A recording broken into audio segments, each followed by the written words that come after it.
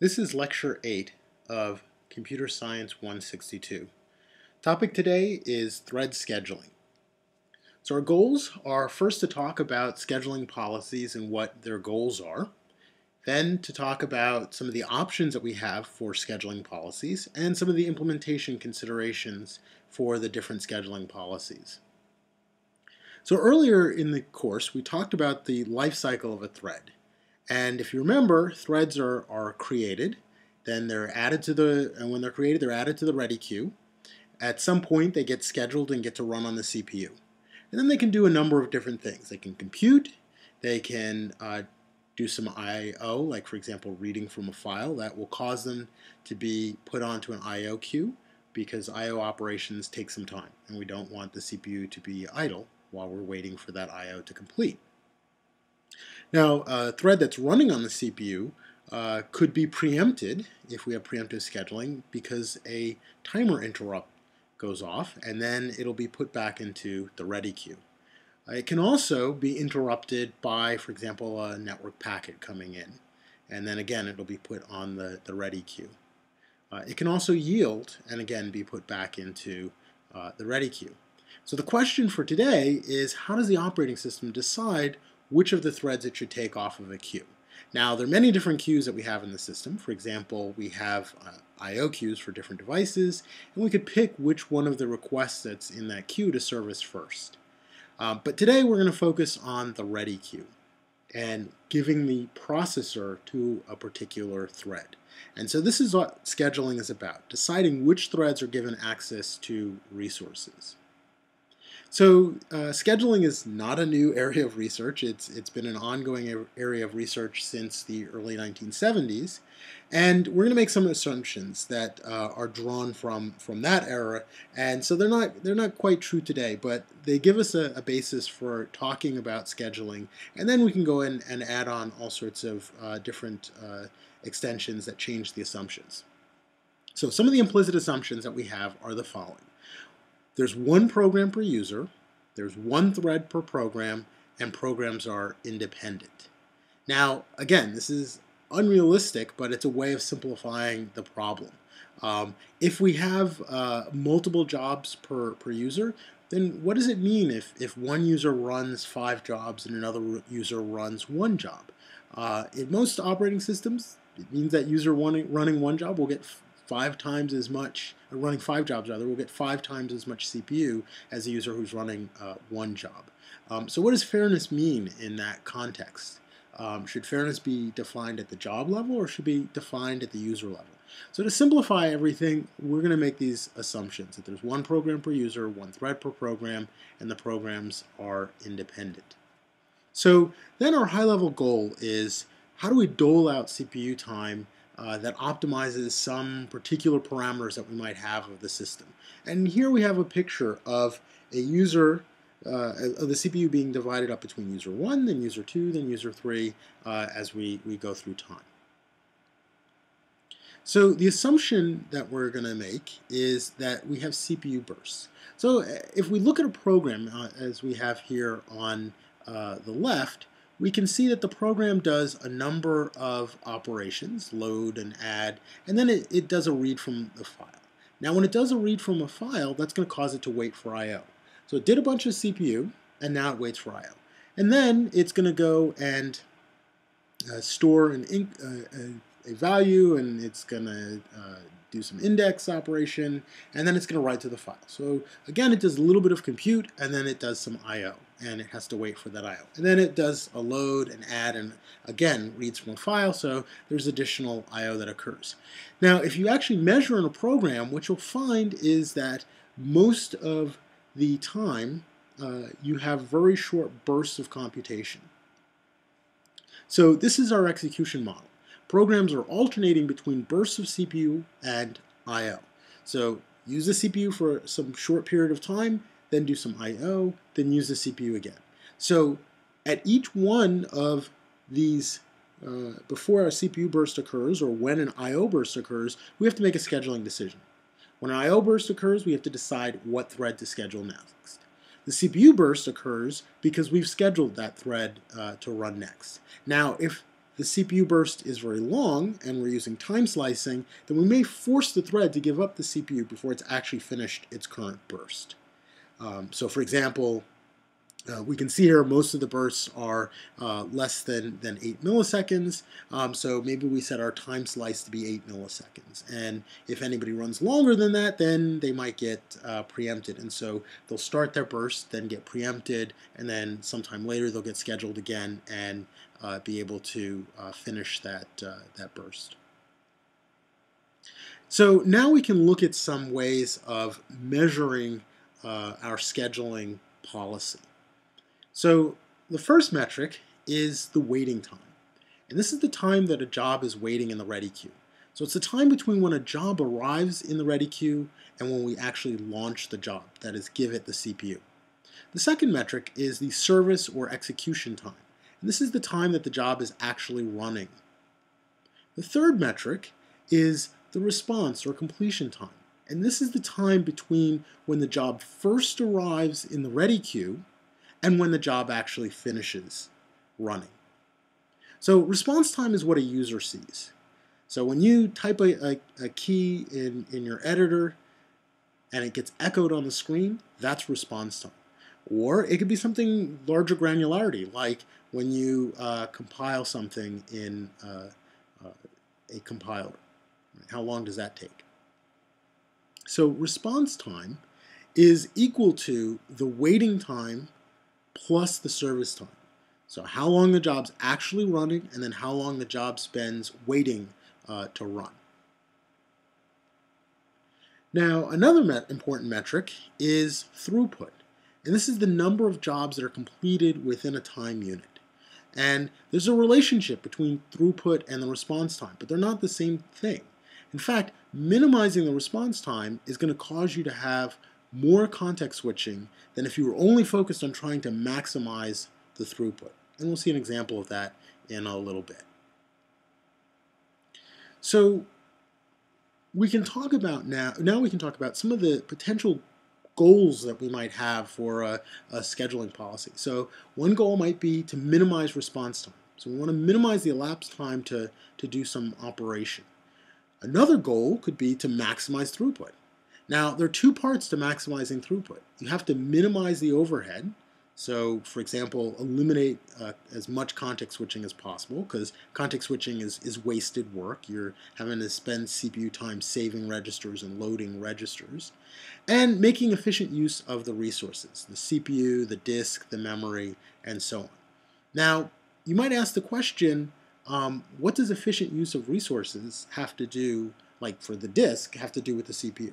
Well, you can't do anything with the disk if you don't have the CPU. Right? You can't schedule an I/O operation to occur, like a read or a write, if you don't have the CPU. So if we want to be able to maximize utilization of all these resources, we have to do that by making the most efficient use of those resources. So another policy goal might be fairness. So we want to share the CPU between users in some equitable way. Now, fairness is not the same as minimizing the average response time. In fact, as we're going to see in an example shortly, we can get better average response time by making the system be less fair. So the first scheduling policy we're going to look at is called first come, first served, or FIFO, or run until done. Now, in early systems, like batch systems or mainframe systems, first come, first served meant one program is scheduled until it's done. And that includes if it does any I/O. You just block and wait while the I/O occurs. That's obviously very inefficient. If a program's doing a lot of I/O, we'd like to do something else, like run another program, so we're not holding the CPU idled during that time. So today, first come, first serve, or first in, first out, means that you keep the CPU until the thread blocks. So you run for your CPU burst, and when you do I/O, you give up the CPU. So here's an example. We have three processes. Process 1 has a burst time of 24. Units don't matter here. Process 2 has a burst time of 3, and process 3 has a burst time also of 3. So let's look at the Gantt chart of how the processes would get scheduled if they arrive in the order P1, then process 2, then process 3.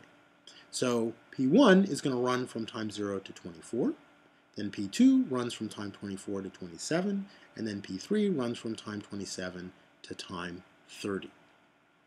So if we look at our waiting times, P1 doesn't wait at all, so its waiting time is 0. P2 waits for 24 before it gets to run, and P3 waits for 27. So our average waiting time is 17. Our average completion time, P1 finishes at 24, P2 at 27, and P3 at 30, is going to be 27. So what happens here is pretty bad, right? These short jobs, P2 and P3, end up stuck behind P1. This is called the convoy effect, where a short process gets stuck behind a long process. So we want to avoid this. This is not good because we're making P2 wait 24 when it only is going to run for 3. So it has to wait a really long time. And P3, even worse, has to wait 27 and it only runs for 3. So it waits for 9 times longer than it actually runs. And so it finishes much, much later. So consider the reverse order. Or a different order, rather. Suppose the order of arrival was process 2, then process 3, and then process 1. Now the Gantt chart for the schedule is process 2 starts at 0 and finishes at 3, process 3 starts at 3 and finishes at 6, and process 1 starts at 6 and finishes at 30. So now our waiting time for P1 is 6, our waiting time for P2 is 0, our waiting time for P3 is 3. So our average waiting time has dropped to 3. Our average completion time drops by from 27 to 13. So much better average waiting time, 3 versus 17. Much better average completion time of 13 versus 27. It's all dependent on the order of arrival. So the advantages of first come, first serve is it's very simple. Right? The scheduling decision is whoever arrived first, we run them first. Second, we run them second. Arrives third, we run third, and so on. But the disadvantage, and this is a really huge negative, is that short jobs can get stuck behind long ones. So, I like to use real-world analogies. So this is, just like remember that too much milk lecture. You get home from school, there's no milk, you go to the supermarket, and you just have that gallon of milk you want to buy, and you get stuck behind the person that's got 2 carts worth of groceries because they're like shopping for the month. And so it's going to take you half an hour to get out there. The good news is this solves the synchronization problem because your roommate will see you waiting in line and then they'll go and put their milk back on the shelf and you only bring 1 gallon of milk home. But it'll take a long time to get that milk home. So not a good benefit of first come, first serve. It's a big negative. Okay, so the second scheme that we're going to look at is round robin.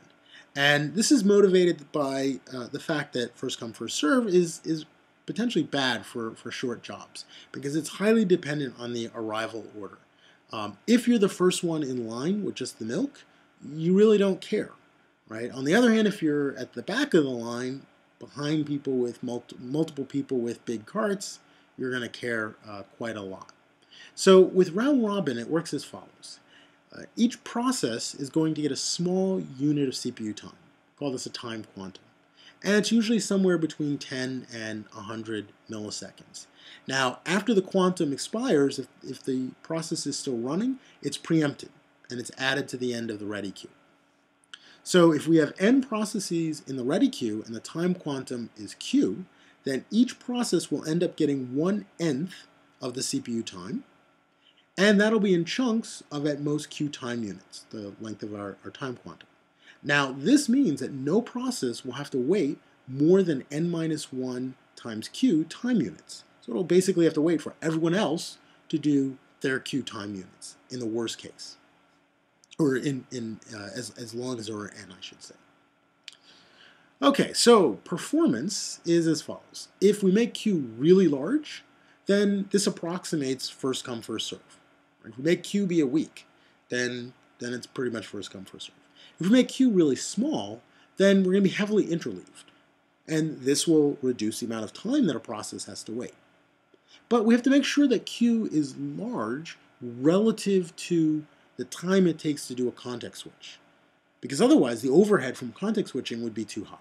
Right? If we made Q be one instruction, we'd spend all of our time context switching and effectively no time doing any actual useful work.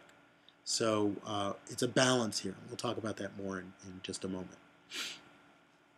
So let's look at an example of round robin with a time quantum of 20. So we have 4 processes here. Process 1 has a burst time of 53. Process 2 has a burst time of 8. Process 3 has a burst time of 68.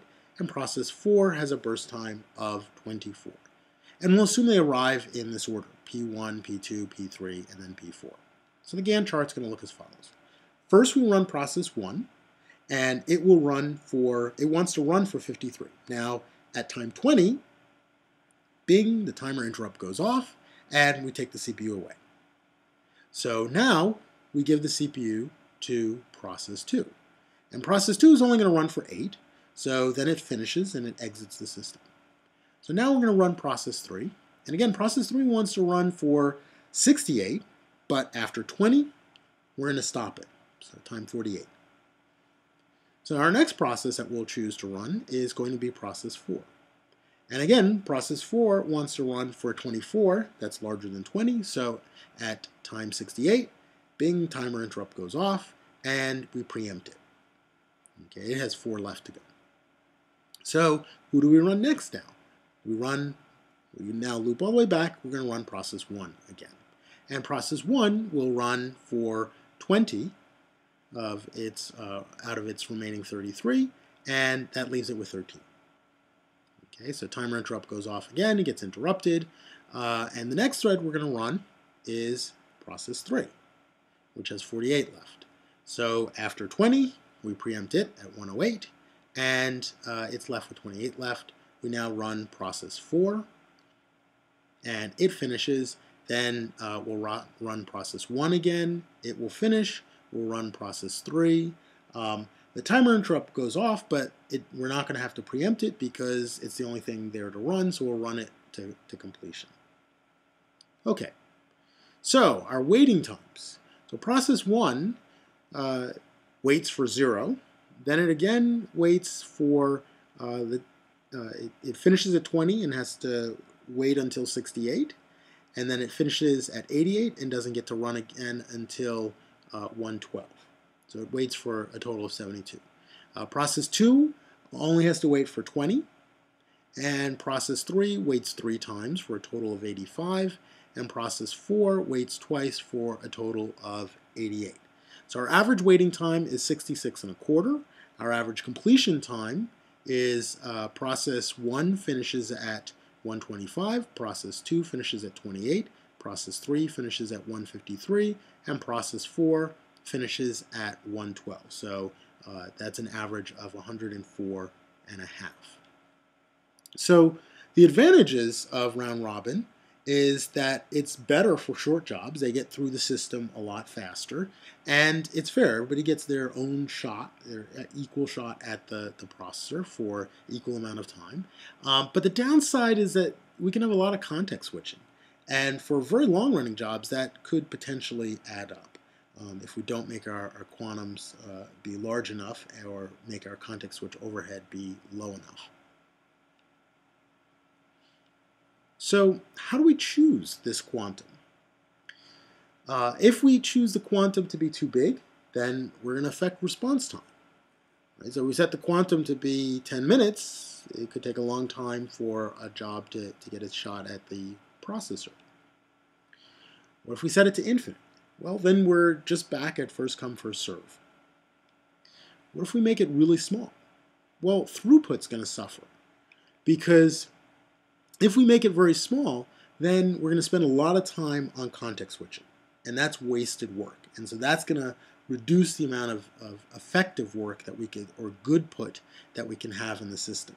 The CPU will be busy, but it'll be busy swapping out registers and swapping in registers if the time slice is too small. So actual choices of time slices, Initially, Unix used a time slice of 1 second, which was fine when Unix was only being used by 1 or 2 people and they were each only doing one thing. But if you've got 3 compilations going on, then it could take you 3 seconds to echo a keystroke in the editor. So modern systems typically are trying to balance the short job performance and long job throughput, and so a typical time slice today will be somewhere between 10 and 100 milliseconds. The context switch overhead will be somewhere between 0.1 milliseconds and a millisecond, and so roughly 1% of the overhead will be due to context switching. So let's compare our 2 policies that we've looked at so far, first come, first serve, and round robin. So assuming a zero-cost context switching time, we can ask the question, is round robin always better than first come, first serve? So let's look at a simple example to answer this question.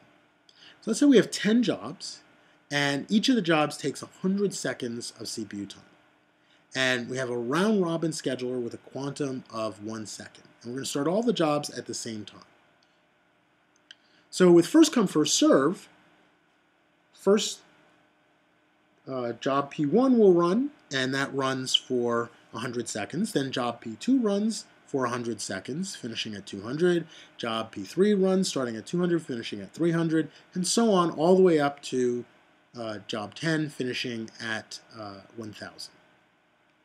With round robin, we're going to run 1 second of P1, 1 second of P2, 1 second of P3, 1 second of P4, 1 second of P5, and so on until we finally get to time 990.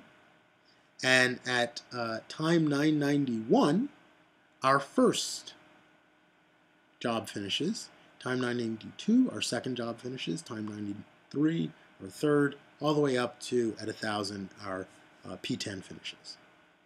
Okay, so in both cases, because we're assuming zero-cost context switching time, they're going to finish at the same time. So here are our completion times. And what's our average waiting time? Our average finishing time, rather. Average finishing time is going to be 550 for FIFO. And for round robin, it's going to be 995.5. Because basically, nobody finishes until the last 10 seconds. So this is not good at all. Right? From a response time standpoint, this is really bad. It's almost twice the response time as FIFO. So they're both finishing at the same time, but the average response time is much, much worse under round robin. And what this really demonstrates is that when you have jobs that are all the same length, round robin is not a good choice. But there are other issues. So in the real world, context switching is not zero cost. And so all of that context switching that we're doing with round robin, we're going to pay a price for it. So it's actually going to take longer for everybody to finish under round robin than with first come, first serve. The other real world issue is that we have a finite size cache. And we're going to talk about cache a lot and the memory hierarchy in more detail in the next coming weeks. But that cache state is small and has to be shared between all of the jobs that are running at the same time with round robin. Whereas with first come, first serve, you get exclusive access to the cache because it's the only thing that's running. So the total time is going to be much, much longer for round robin because we're going to be thrashing in the cache, and we're also going to be incurring context switch overhead. So when all the jobs are the same, FIFO is the best choice to have. So let's look at our earlier example with different time quantum. So remember that our best case performance for this was when we ran the shortest job first, P2, then we ran the next longer job, P4, then we ran P1, and then we ran P3. Okay, now in this best case situation, our average wait time was 31.25, and our average completion time was 69.5. Now, the worst case that we had was when we had a completely, the reverse of the schedule, basically. So run the big job first. So running the big job first yielded an average wait time of 83.5 and a average completion time of 121 3/4. So both are significantly worse than our best case. So let's pick round robin with a quantum of 8. So with a quanta of 8, we end up with an average running time of 57 1/4, an average wait time rather of 57 1/4, an average completion time of 95 1/2. So this results from assuming the arrival order is P1, P2, P3, P4, and you can see here that first we run P1 and it gets preempted at time 8. Then we run P2 and it finishes at time 16, exits the system. Then we run P3, it only runs for 8. Then we run P4, it only runs for 8, and we just keep cycling. So P4 finishes at 8, then P1 finishes at 133, and P3 finishes at the very end at 153. So what happens if we try different quanta? So let's try a much smaller and a much bigger quanta. So we make our quanta be 1, which again in reality we'd never want to do that because of the overheads of context switching. And but if we do that, our average wait time is double almost the best case, first come, first serve average wait time. And our completion time is 100 1/2 versus 69 1/2 for the best case. But even more interestingly, we end up with worse performance than when our quanta was 8. Right, 62 for our wait time versus 57 1/4, 100 1/2 for our completion time versus 95 1/2. Let's look at the other end. So if we make our quanta be big, like 20, again, we end up with a higher average wait time than a quanta of 8 or even our quanta of 1. And we end up with a higher completion time at 104 1/2. What happens if we kind of split the difference? So we'll look at quanta of 5 and a quanta of 10. Well, again, we find that we're actually higher than our sweet spot of a quanta of 8, or the best case that we can do with first come, first serve. Similarly, we have completion times for a quanta of 5 of 99 1/2, and of 10, it's actually the same at 99 1/2. So the thing to really notice is to look at the finishing times for the different jobs in this table, for the finishing times for P1, P2, P3, P4. So if we look at these various columns, we immediately start to notice something. In particular, if we look at the column for P2, what do we see? We see that the wait time varies between 0 and 145. So it varies pretty dramatically. The completion time varies between 8 and 153. So again, a pretty dramatic variance for something that only runs, remember, P2 only runs for 8. Now let's look at another column. Look at column P3. Right, if we look at column P3, there's actually very little variance other than the 0 for what's the worst case for everybody else. The wait time is the same. The completion time also does not vary that much, except for the worst case situation. So it varies from 100, constant at 153.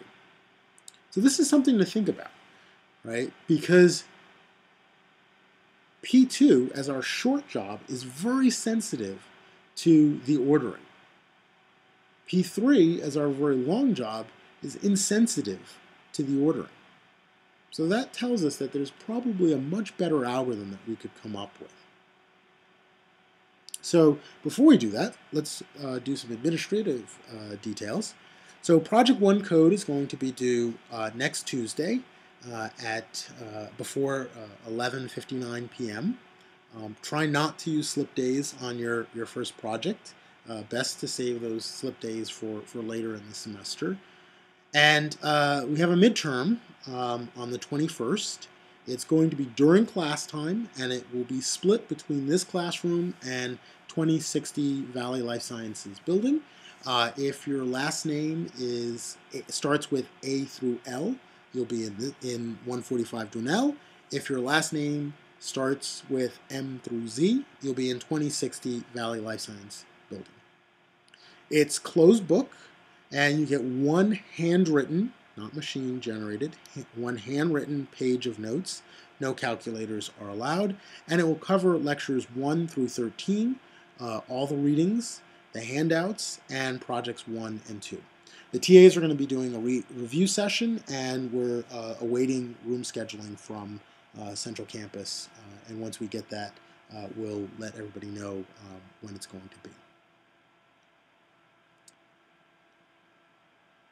Okay, so looking at that example that we just had, it's pretty apparent that short jobs are very sensitive to the order in which they're run, whereas longer running jobs are much less sensitive or actually insensitive to the order in which they're run.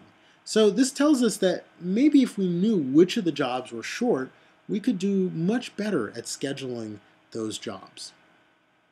So what we'd like to do is mirror the best case, first come, first serve. That was the best that we were able to get. It beat round robin. No matter what we picked as quanta, we didn't do as well as first come, first serve. So this is an algorithm we're going to call shortest job first.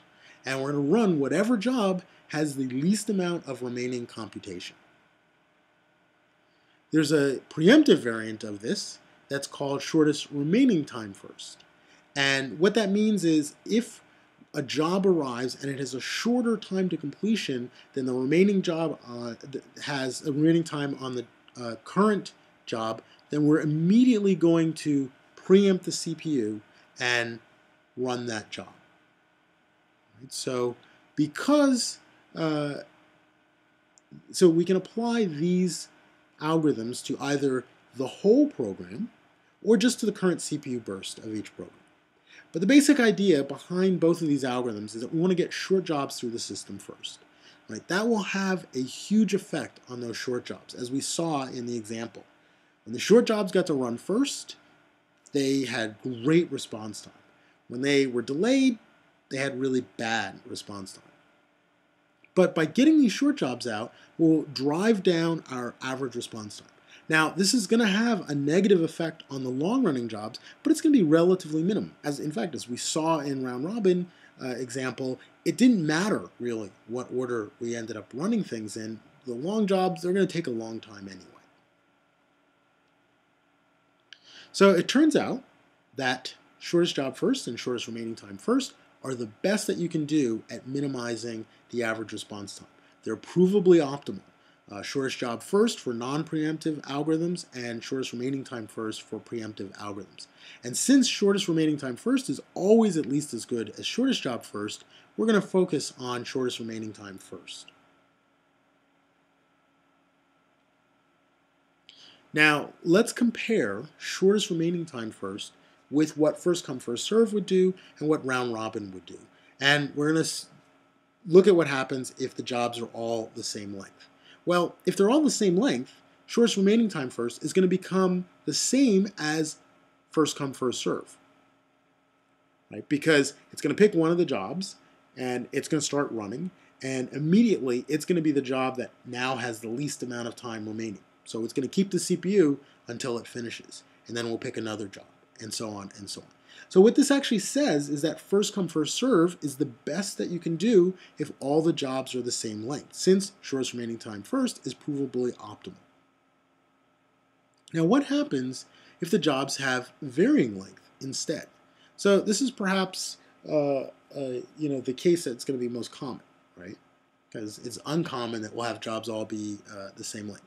So with shortest remaining time first and round robin algorithms, short jobs don't get stuck behind long ones, right? Because the long ones are forced to give up the CPU, and then the shorter ones get to run with round robin. And with shortest remaining time first, we're not even going to schedule the long running jobs as long as we have short jobs that want to use the CPU. So let's look at an example that'll show how shortest remaining time first works. So let's say we have 3 jobs. So the first 2, A and B, are both CPU bound. Each of them, A or B, can run for a week. Right? So if A gets the CPU, it'll run for a week. If B gets the CPU, it's going to run for a week.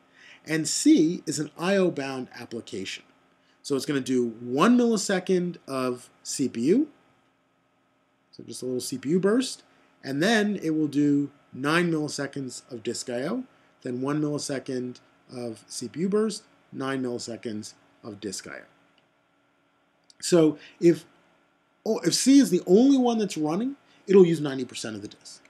If A is running or B is running, it's going to use 100% of the CPU.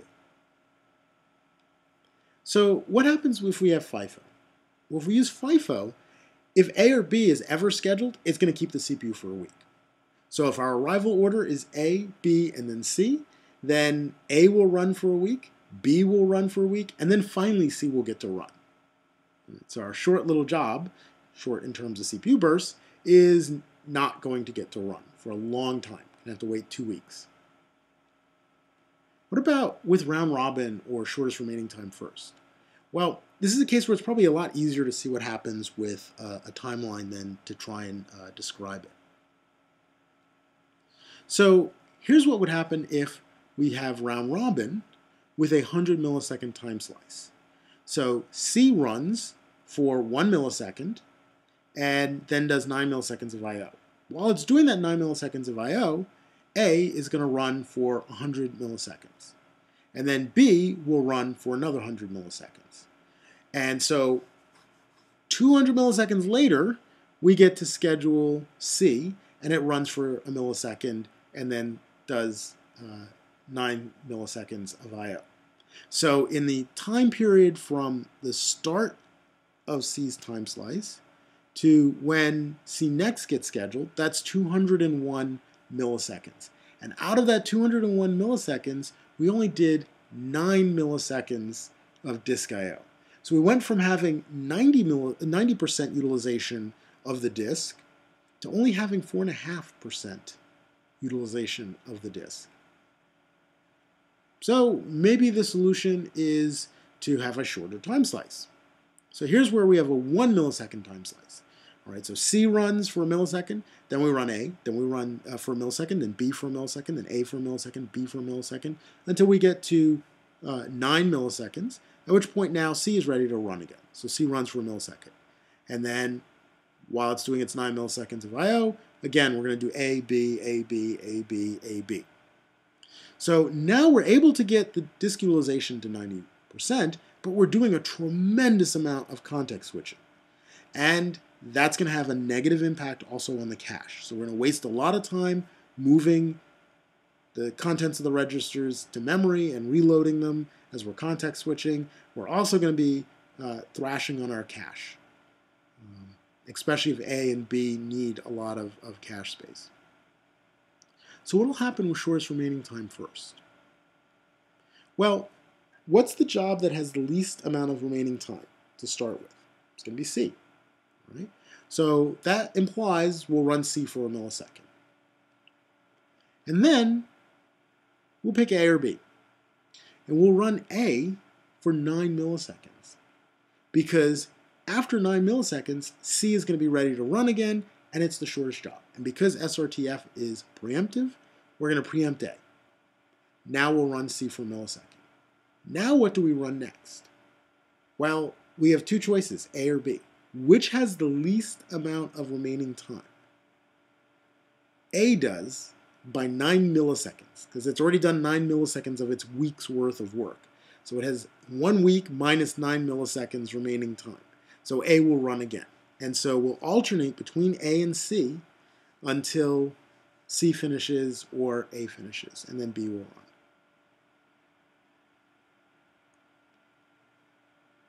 The key thing, though, is we're getting maximal utilization of the CPU, we're doing minimal amounts of context switching, we're delivering the best average response time, and we've got 90% disk utilization.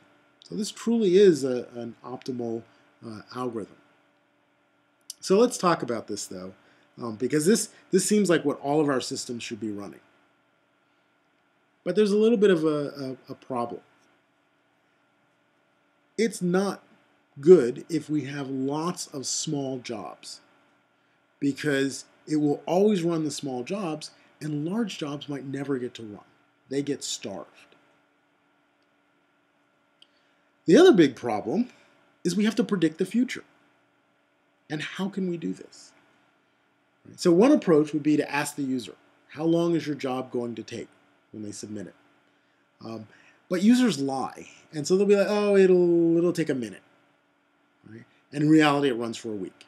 So one way to prevent cheating is if the job runs for much longer than a minute, you just simply kill it. Right? And so then this causes users not to lie, because if you lie, you're not going to get your work done.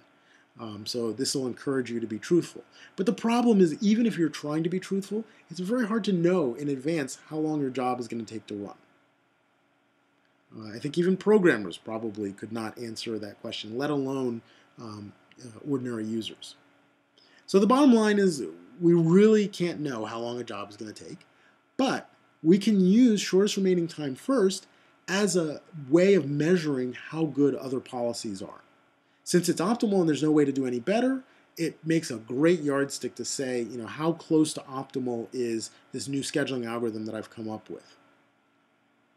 So the advantages of shortest remaining time first are that it's optimal in terms of average response time, and that's something you can prove.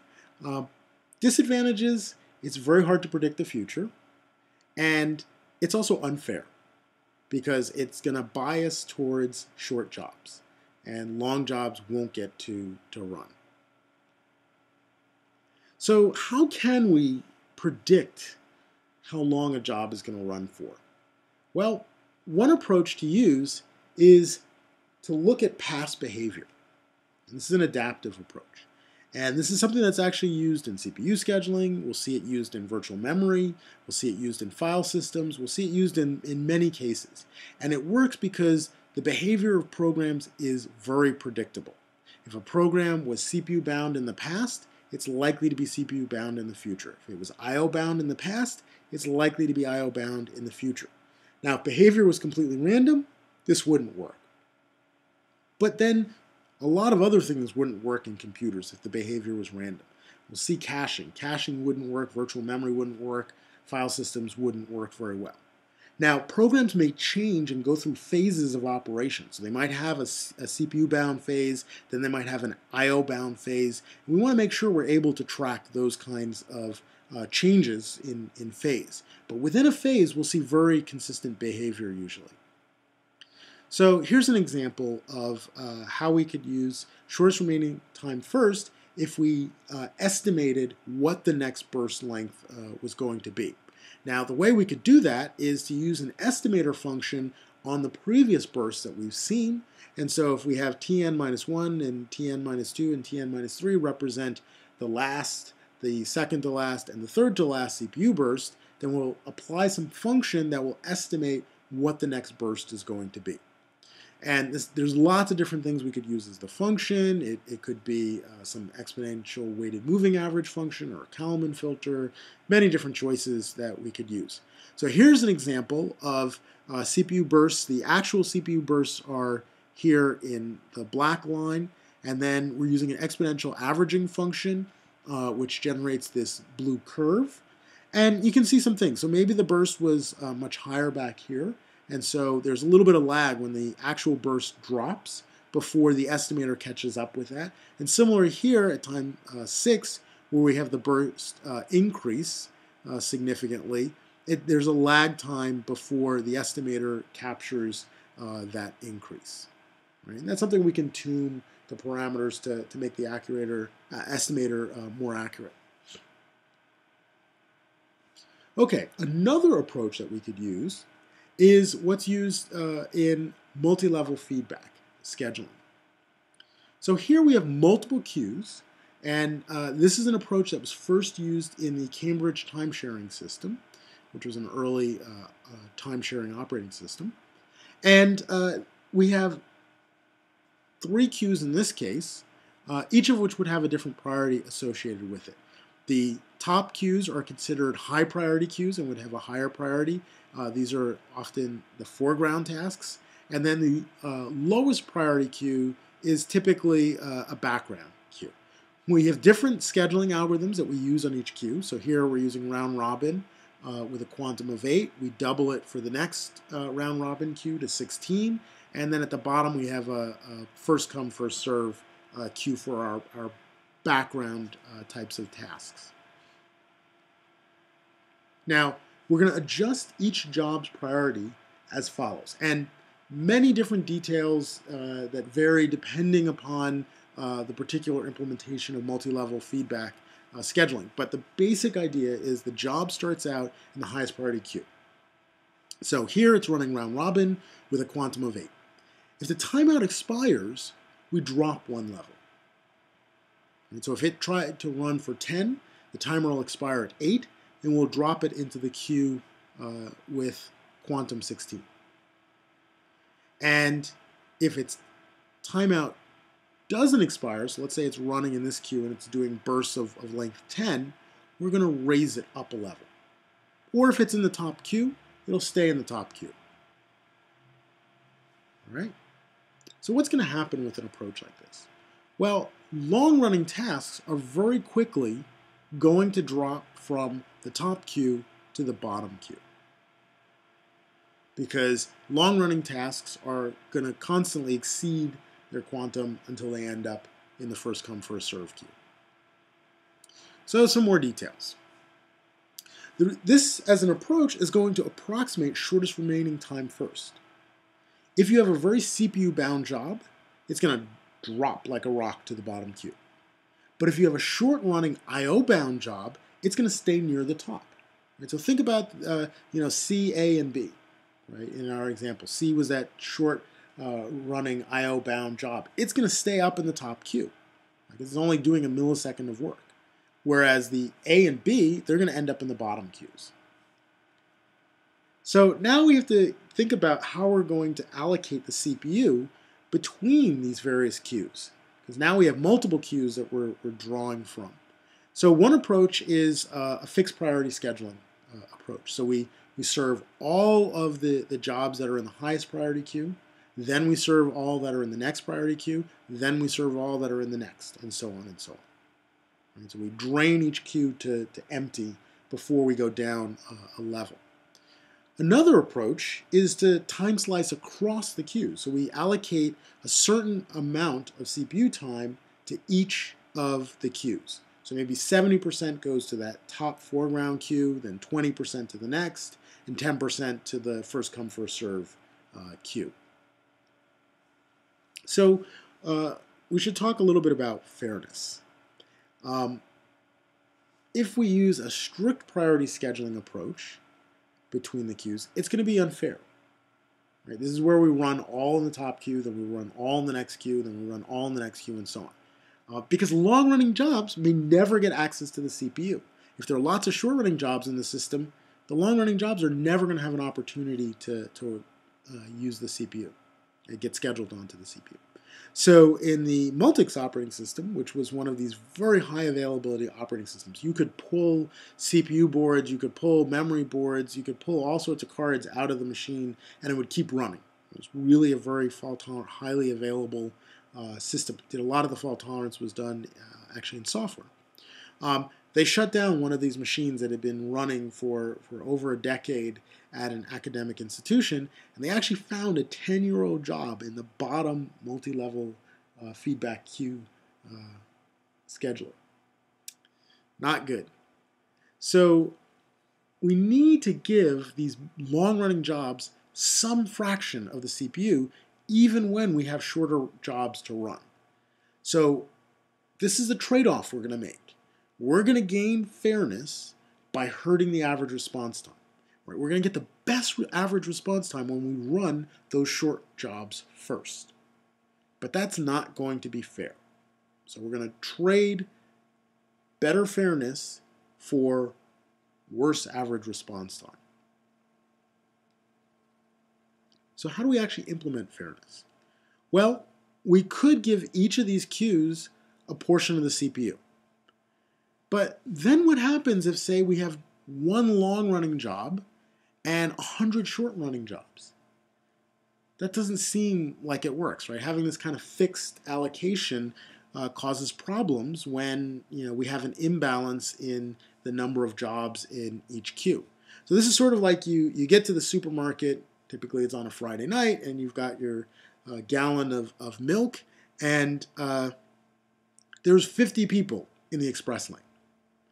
So it's not a good choice to go to the express lane. It's a better choice to go to one of the regular lanes and get behind that person with 2 shopping carts worth of groceries, because you're probably going to get out of the supermarket faster. So that's the problem that we could have here, is if there's lots and lots of short jobs and we're only allocating some, even if it's a large fraction, it's going to be a disproportionate fraction versus there's only one job sitting in the long-running queue. So another way we could implement fairness would be to increase the priority of jobs that don't get service. This is actually what's done in some variants of Unix, but it's very ad hoc. Right? What's the rate at which we should increase the priorities or decrease the priorities? Right? All of the approaches are very, very ad hoc and typically don't work well when you have a flood of jobs in the system. So there's an alternate scheduling algorithm that we could use called lottery scheduling. And this was developed by Carl Waltzberger while he was a grad student at MIT, and Carl and I were in the same research group together while he was working on lottery scheduling. So lottery scheduling is pretty cool. The idea is you give each job some number of lottery tickets. And at the start of each time slice, the scheduler randomly picks a winning ticket. So what's going to happen is, in the long term, on average, the amount of CPU time that each job is given is going to be proportional to the number of tickets that it holds. Right? You have to have a good random number generator to make this work, and Carl actually spent quite a lot of time coming up with a very fast and efficient, but also very uniformly distributed random number generator. So now, how do we assign tickets? Well, if we want to approximate shortest remaining time first, we want to make sure that short jobs get more tickets and longer running jobs get fewer tickets. But to avoid starvation, to make sure everybody makes progress, we're going to give every job at least one ticket.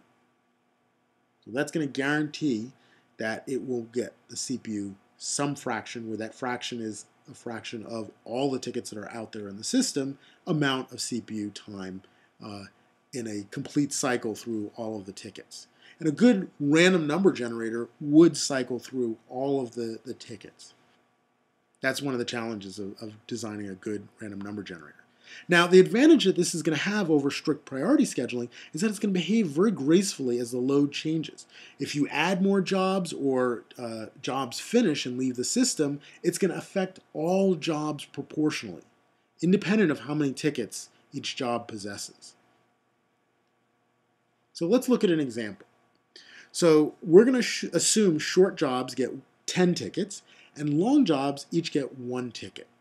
So if we have one short job and one long job, how many tickets do we have in the system? We have 11 tickets, right? 10 for the short job and 1 for the long job. So each short job, the one that we have, is going to get 91% of the CPU because it holds 10 out of 11 of the tickets. This is on average. The long job, the one long job, is going to get 1 out of 11, or 9% of the CPU on average. Now, what if we just have long jobs in the system? Well, then there's going to be 2 total tickets, and each of the long jobs holds 1 of those 2 tickets, so it will get 50% of the CPU. What if we have 2 short jobs? Well, each of the 2 short jobs, it has 10 tickets, so that's 20 tickets total. So they have 10 out of 20 tickets, which is 50% of the CPU. What if we have 10 short jobs and 1 long job? And so how many tickets do we have in the system now? We have 101 tickets. 100 for the short jobs, the 10 of them, and 1 for the long job. So each of the short jobs is going to get 10 out of 101 of the CPU, or 9.9%, and the one long job is going to get 1 out of 101, or 0.99% of the CPU. Right? So it will still make progress, slowly, but it will make progress. And what if we have one short job and 10 long jobs? Well, how many tickets do we have outstanding? 20. So each of the short jobs will get, or the one short job rather, will get 10 out of 20 of the CPU, or 50%, and each of the long jobs will get 1 out of 20, or 5% of the CPU. Right? So this is really nice. As we adjust the number of jobs, short or long, the system will automatically rebalance the fraction of the CPU that each job ends up getting. Now, what happens if we have too many short jobs to give a reasonable response time? Right? If on a time-sharing system like Unix, if the load average is 100, nobody's really going to make progress. So one approach, when you run out of resources, is to forcibly log someone out. So, I like real-world analogies. So the analogy here would be if we get to 11 o'clock on the night that the project is due, and everybody is logged into the instructional machines to make sure their code's running there, and it's clear that some groups are not going to finish, and we don't have enough CPU capacity to be able to compile and run everybody's test cases, then maybe the solution is the project group that's furthest behind, we log them out. That way the other project groups could make progress. So that's not fair at all. But it is one approach to trying to make sure that someone makes progress in the system. And so that's one of the challenges we face with a scheduler. So how do we evaluate a scheduling algorithm? So there are a couple of different ways, or a few different ways. One is to use deterministic modeling. So here we take a predetermined workload and we compute algorithmically what the performance of each algorithm would be for that workload. The second way to evaluate a scheduling algorithm is to use a mathematical approach to build a queuing model. And this works well for stochastic workloads. So you assume some inter-arrival time between jobs over some distribution. You assume that job lengths have some distribution, that CPU bursts have a distribution and average, and that I/O bursts have an average and distribution. And then you can build a mathematical model of what your expected wait times are going to be, or response time, and what your expected completion times are going to be. And then the final approach is to actually build your scheduling algorithm or to simulate your scheduling algorithm. So here what we do is we run a set of jobs and we collect their CPU and I/O bursts. And so that's the trace tape here that has CPU bursts and I/O bursts. And then we build a simulator that allows us to replay this trace tape and use our plugged-in scheduling algorithm. So here we've plugged in first come, first serve. Here we've plugged in our Oracle algorithm. Now the nice thing about doing this in simulation is that our Oracle algorithm, shortest job first, can actually look into the future and look at the trace tape and pick the best job to run. And here's round robin with a quantum of 14. And so our output from each one of these simulations is going to be a set of performance statistics. This is the most flexible and the most general of the approaches. And what's nice about it is you can run it against your actual executions and compare how well or poorly you do relative to other schedulers. The challenges with the deterministic model and the queuing model is capturing all the parameters in both cases. And the advantage of the deterministic models and the queuing models is they allow you to say something much more formal about the behavior of a particular scheduling algorithm. So the last thing I want to say about scheduling is when is it the case that the details of a scheduling policy and fairness really matter? The answer is when we don't have enough resources to go around. So this is also another way of restating this question is when should you buy a faster computer or a faster network link, or expand a highway, or build a new bridge? When should you do any of these things? Well, one approach is that you buy when it pays for itself in improved response time. Because the assumption is that you pay a cost for worse response time. And that could be in terms of reduced productivity for you, or if you have customers, if it's let's say a web business, it's customers who are complaining about your website, or because it's too slow, or they just go away and never come back. Microsoft and Google have done studies that show if you exceed a threshold for returning search results, some fraction of your users will go away and never come back to your site. Similarly, your time is worth something. And so, you look at, well, when do I buy a faster computer? Well, when I can get my work done faster. So, for example, I, about 5 years ago, bought a solid-state drive. It was very expensive to put into my laptop because it made me more productive. I was able to run more virtual machines at the same time. I was able to do more compilations per unit time. It made me more productive. So here is a graph that shows on the x-axis utilization of your system, so this could be processor utilization, and on the y-axis we have response time. So you might think that the time to resource is when you hit 100% utilization, right? When you've maxed out the utilization of your system. That's actually the worst time to do it, because at that time you actually end up with a response time that's approaching infinity. So really, when you want to think about this and when algorithms actually work best is when we're in this linear portion of the curve. So, and this is when our algorithms are actually going to perform, sort of at their best. So this kind of argues that the time to buy is not when we hit 100%, but right when we're at the knee of the curve. Because if we buy at the knee of the curve, we're buying sort of as late as we can before we hit this region where it goes exponential and we very quickly hit 100%. So, in summary, today the topic was scheduling. How to select a process from the ready queue and give the CPU to it. Looked at a bunch of different algorithms. First come, first scheduling. First come, first serve scheduling, which ran threads to completion in the order that they were submitted. The advantage is very simple. The disadvantage is short jobs can get stuck behind long ones. Looked at round-robin scheduling. Here, we give each thread a small amount of the CPU and cycle between all the ready threads. Advantage, better for short jobs. Disadvantage, when all the jobs are the same length, it performs very poorly, very bad average response time. 3 other algorithms: shortest job first, shortest remaining time first. We run whatever job has the least amount of remaining computation to do. The advantage, it's optimal in terms of average response time.